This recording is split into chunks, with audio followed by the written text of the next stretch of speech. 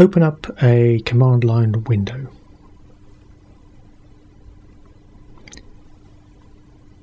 Okay, we're just going to do a quick version check to make sure that we've got Subversion installed. As you can see here, I'm using 1.6.2, but your version may vary slightly.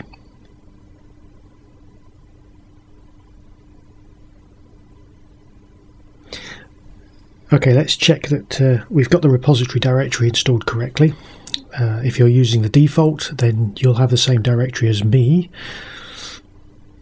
And a quick directory listing. Your contents will vary.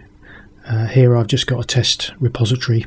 You should have the module workpack installed. So we're just going to use the svn admin create command to create a repository, which I'm going to call my project.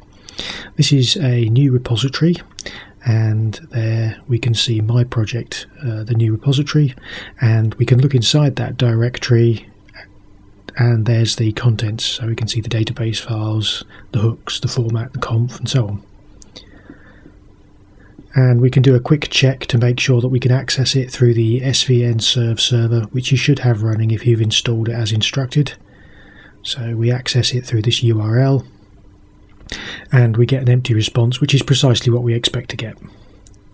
Now the problem we've got here is that the repository as installed won't have any protection on it. So we go in and we're going to edit just using any text editor. I'm going to use Notepad because it's a standard install on Windows, and I'm going to edit the svnserve.conf file. Now the lines we're looking for are these two here. First of all, the anonymous access, which we're going to set to be none. This will disallow anyone from accessing our library, read or write, unless they've got some kind of username and password. And just for the sake of being absolutely clear, I'm going to set the authorized access to be write, which allows anybody with authorized access read and write, and change the password database to make sure that that's active. So it will now ask for usernames and passwords in the password database.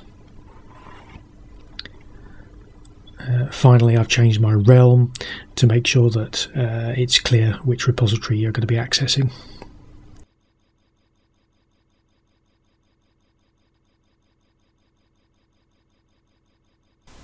And finally, save the changes we've made to the svnserve.conf file.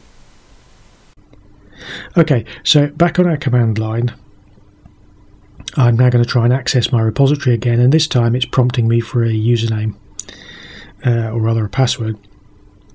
Obviously I don't have any username or password set up at the moment, so I can't authenticate. So to resolve this issue, we're going to look at the password file. So again, I'm going to use Notepad. You can use whatever text editor, and this is a very simple file where you've just got username separated by equals and then a password. So I'm going to create a user called Mark, and I'm going to set my password to be something really imaginative like secret.